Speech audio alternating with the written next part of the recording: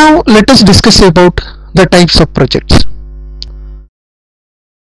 The project comprise continuously. The project will comprise and consequently its management will depend on the project category it belongs to and the project location where the project is constructed or done, the type of technology it is used, the size, scope and speed of the project. These all factors determine what type of effort is needed to execute a project. So that means project is different from location to location and from one project to another project. The type of technology used is different, and also project will have different sizes. Means there will be a larger project which may take more time or more technology is needed, more manpower is needed, and also the scope of the project, exactly for what range it is used, and what should be the speed limit, means how or what state or what range it has to be completed. So all these things are, on all these things the project or project management is dependent on. Now projects can be quite categorized as normal projects, cash projects and disaster projects. Now when we talk about a normal project,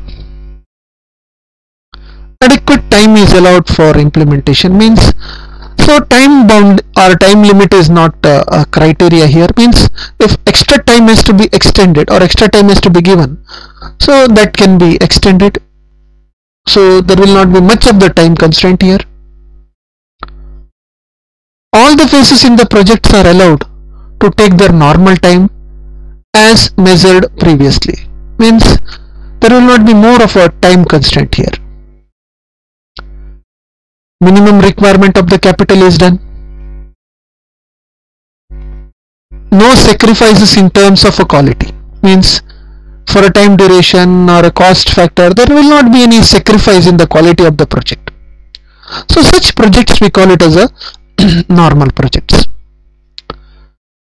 Now the projects can be also a cash project, requires additional cost to gain a time, means extra time is consumed, means it will consume more cost, so that means it is cost limited, or means it is dependent on a cost factor. Maximum overloading, overlapping of phases in the is encouraged, means more tasks, means double shifts and all these things. So that is a criteria here, means as soon as or in the less time it has to be completed to reduce the cost. Simultaneous work by subcontracting is way out, means outsourcing is given for any project, maybe software, sometime what they are doing some part of the software development is given as outsourcing to the startup companies and all. So this is how the simultaneous work is carried out. So these are cash projects. Next comes disaster projects.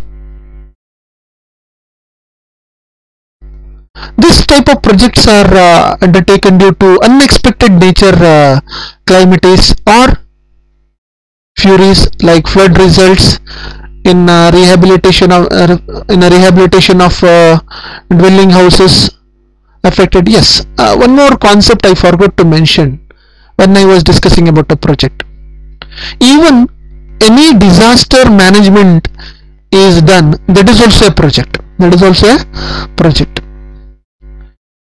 Anything needed to gain the time is allowed in this project, means more time can be taken so that project is successfully concluded. Round the clock work is done at the construction site, so continuous work in the constructions. So such things you must have noticed some months back, one dam was broken and the people who were under the dam, they were removed, and then the reconstruction of work of the dam has to be done. So such projects you can call it as a disaster project. Capital cost will go up very high. Project time will get drastically reduced. So these type of projects are called as a disaster projects.